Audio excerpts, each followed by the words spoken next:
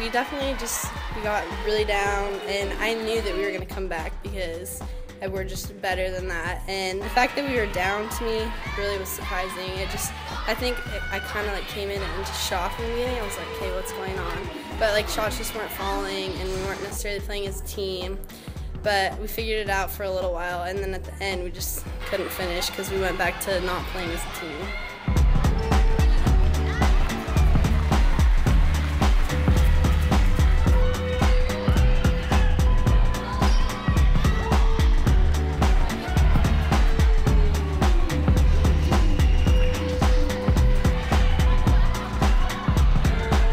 Definitely just come out more prepared. I think that our energy was kind of there today, but not like it should have been.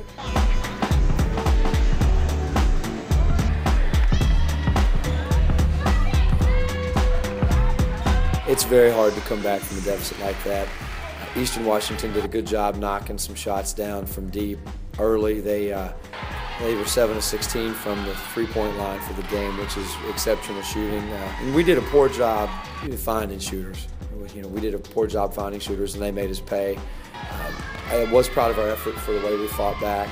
We just couldn't finish, and made some questionable decisions with the basketball, and again fouled too many times down the stretch. And hopefully we'll learn our lesson sooner than later.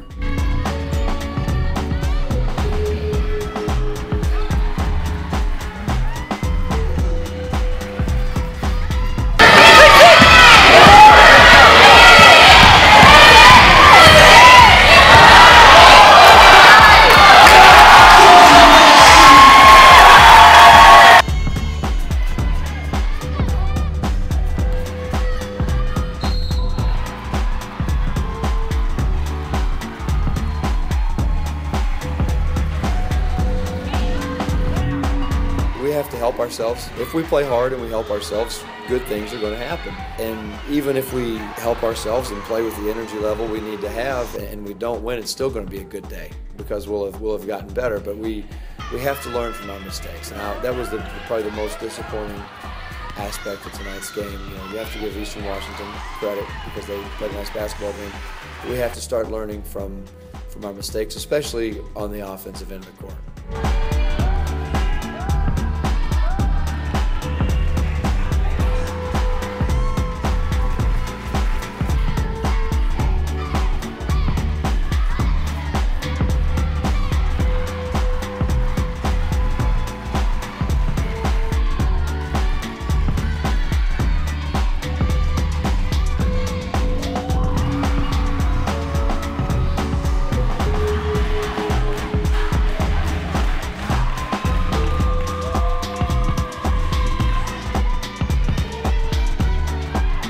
It's really hard to lose like that though because you work so hard to come back, so it's a tough loss, and I wish that last shot would have went in, but it's okay.